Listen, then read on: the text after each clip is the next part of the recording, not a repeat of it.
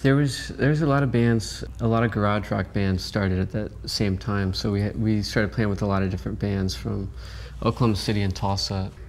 I think we did house shows for the most part, except for a place in Tulsa, and then we still weren't really taking it serious. It was kind of a joke at the beginning, but it was the most fun joke to do, so we kept doing it. And here we are at Guitar Center, so.